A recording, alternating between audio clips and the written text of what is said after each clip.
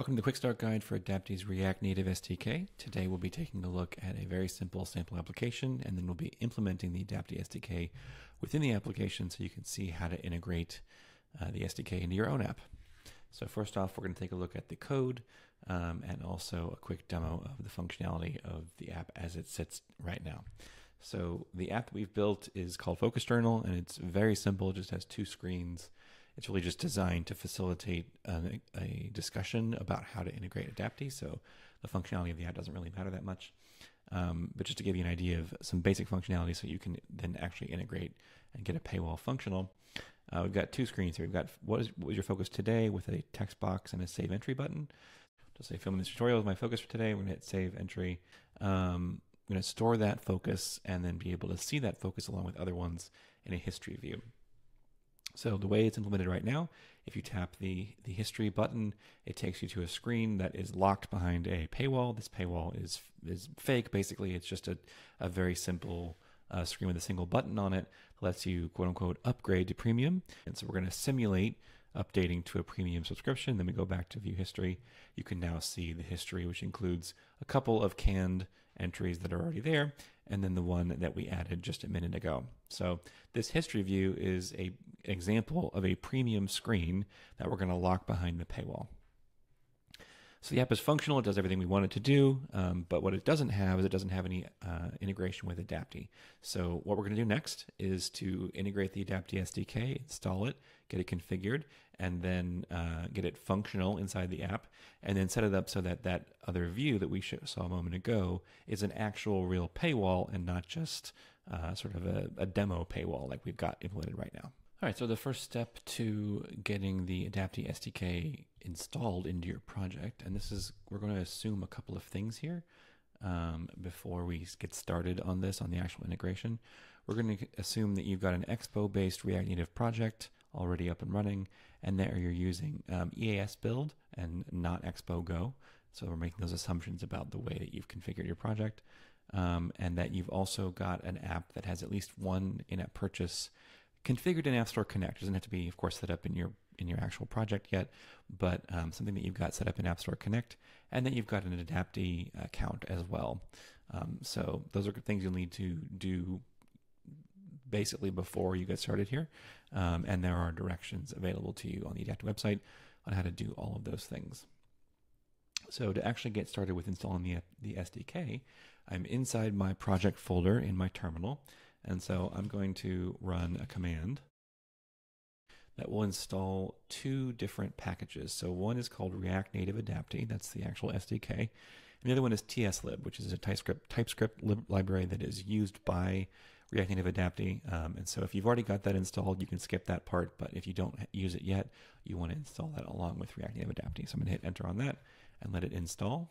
So it installed those packages. And the next step that we're going to want to do is to run a pre-build using Expo tools that will generate iOS and Android folders for us. So it's kind of the first step in creating a native iOS environment so that we can install the correct CocoaPods. So that command is npx expo prebuild, and it's going to run through a whole bunch of steps to set up both Android and iOS native folders. It's going to install CocoaPods, it's going to do all kinds of steps. So basically just let it run. And once you have the pre-build step completed, you can move on. If you've already done this part, if you've run this before, then you can skip this step. But if you haven't done it before, you're going to want to run pre-build. So we want to confirm that the pods are set up correctly. So we're going to go into the iOS folder that was just created by the pre-build step. And then we're going to run pod install. That's going to install all of the CocoaPods that are necessary for running the project and getting the Adapty SDK up and running. So it's finished. It is going to tell you that there's a deprecation notice. At this point, this is the best way to get this functional, but in the future that might change. So just know that for now, this is fine, but there might be a different process for this in the future. So the next step is to actually build a specific version of the project. Now that we've got that iOS folder and the CocoaPods installed, we're going to use EAS Build to create a build of the project that will run natively on, in this case, an iPhone. We're going to follow the iOS path. You certainly can do Android if you like, or both, but I have an iOS device to test on, so that's what we're going to do for the Quickstart guide. So you're going to do EAS Build Profile Development, and then Platform, in this case, is going to be iOS. And then once you hit enter, you're just going to follow the prompts, whatever it says to do, and that will set up your project. All right, so once you run the EAS build command, it's going to go off to the server and try and build the app for you. It's going to take a little bit of time, especially if you're on the free tier. They actually put you on a slower kind of build lane, but if you just wait a little bit, you can get the build. Once it's done, it should display something like this, which gives you a QR code and a way to actually load the app on your device. So you just have to scan the QR code and it will load up the app on your device. And then you can run it, which you can see here in the iPhone mirroring that I've got on my phone. This is now the Focus Journal app running on my iPhone. It's not actually displaying my app yet because I don't have the Expo server running. So the next step is going to be to go ahead and start that up. So I find sometimes it's actually easier to just scan the QR code that it gives you when you run Expo Start. So I've done that, and it went ahead and loaded up the Focus Journal app on my phone. So now we have a version of Focus Journal that has the Adapty SDK installed. It's not configured yet, but it is installed. And we're running now an EAS build version of our project rather than kind of a standard Expo build. So it's got those native libraries built in, and we have the ability to now configure the Adapty SDK and then set it up to actually show a paywall. So we'll do that next. Since we have the Adapty SDK installed now in our project, we can go ahead and use it to configure the SDK, get it running, and then that gives us the ability to show paywalls and manage the payments and everything. So the first thing we want to do is to set up some constants that we're going to be using throughout the project. So I've got Visual Studio Code open here. I'm just going to make a new file, and I'm going to call that file Adapty Constants. And then I'm going to paste in some constants here. So we've got the API key, we've got the access level ID, and we have the placement ID. So those are three constants we're going to be using throughout. The API key is the SDK key that you can get from your Adapty dashboard.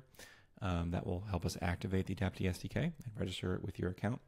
And then we have the access level ID, which is, you can go read up on access levels in our documentation, but basically it describes a certain amount of functionality that you want to unlock with the user paying for something with a subscription. So the default is premium, and that's kind of what a lot of people use. You're welcome to change the name or use multiple ones, kind of however you'd like to do that best for your app. But in this example, we're going to be using the ID that's just called premium, which is the one that comes by default. And then lastly, placement ID.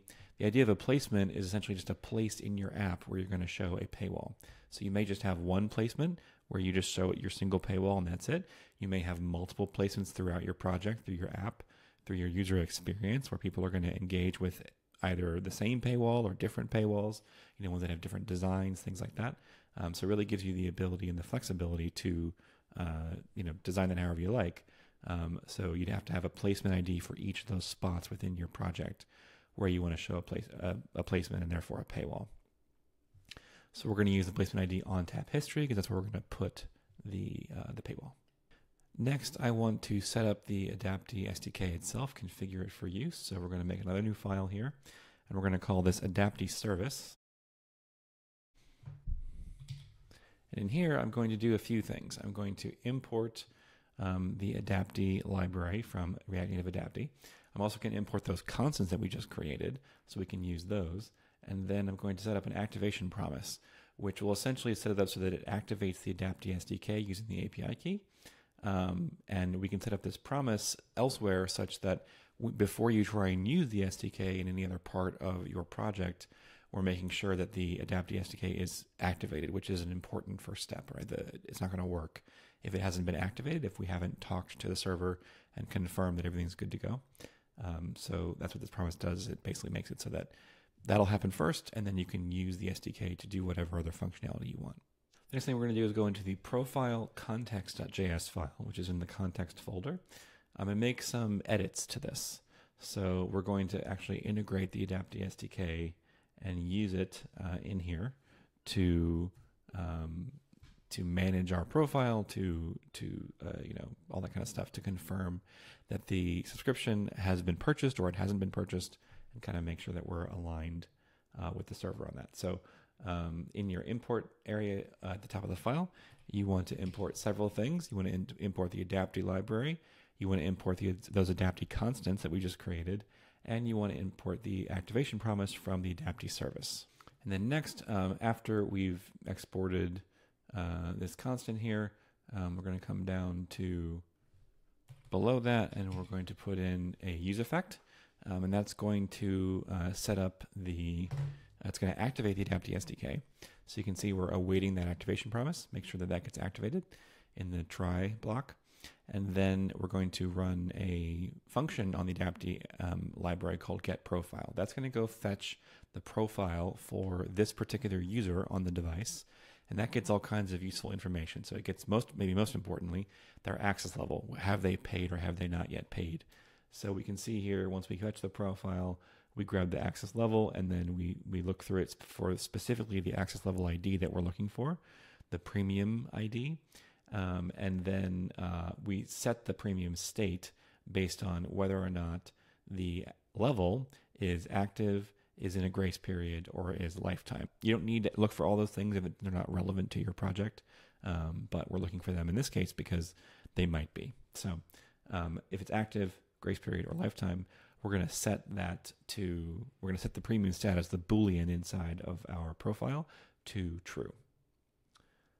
And so what that's doing is essentially every time we launch the application, it's going to do this and make sure that we either have or have not paid, right? And we know what that status is, so we can either show the paywall if it's required, and they try and access some kind of premium feature, or if they've paid, then we're just going to unlock everything from the start and let them use all the functionality of the project. So let's get to actually showing the paywall. So over in the home screen.js file, we're going to go to the top and we're going to add a few import statements. So kind of similar to what we've been doing so far, we're going to add the Adapty library. We're going to add the create paywall view from the Adapty library as well, from specifically the UI section of it, the Adapty constants file that we created, and the activation promise on the Adapty service. So those imports will allow us to show a paywall when we need to. Now the next thing is we're going to modify the way that the sample app functions for handling history. So like we've seen in the demo, when you tap the view history button, it's going to take you either to a paywall view or to the actual history view, depending on whether you've paid or not. And in the pre-Adapty integration state of the app, we were showing like a little dummy paywall that just had a button on it that automatically unlocked you.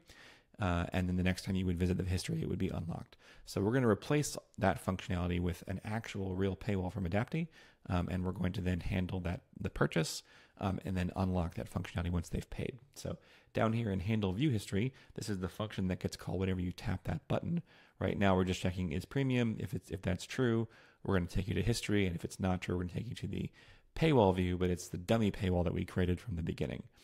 So I'm going to take all of this logic, the if else, the whole statement, and I'm going to replace it with different logic, and we'll go over what that looks like in just a second here. It's still checking for its premium, and if that's true, then we're going to navigate to history, so no change there. If they've paid, they have access to all features, which includes the history view. However, if that's not true, if their premium is false, we're going to jump into this try statement that is going to do a few things. It's going to get the paywall. So the first thing you have to do before you can show it is you have to fetch the paywall, because you've configured it remotely inside Paywall Builder. We have to get that configuration from the server. So we're going to go get the paywall, and we do that based on the placement ID that you want. So that way, if you have multiples defined inside of your Adapty dashboard, you can you can fetch them based on which placement ID you're talking about. And then once you have, if the paywall has a view configuration, then we're going to create a paywall view, which again is a function that's built into the Adapty SDK based on the paywall configuration. So this is actually constructing a view for us based on that configuration.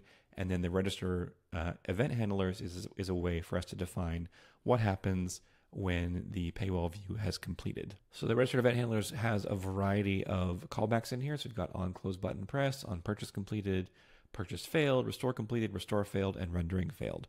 So those are basically different states that you can end up in once the paywall has been shown and the user has taken some kind of action or some kind of error has occurred. So in the case of close button press, if they just press the close button and kind of dismissed it, that's all that is kind of meant there.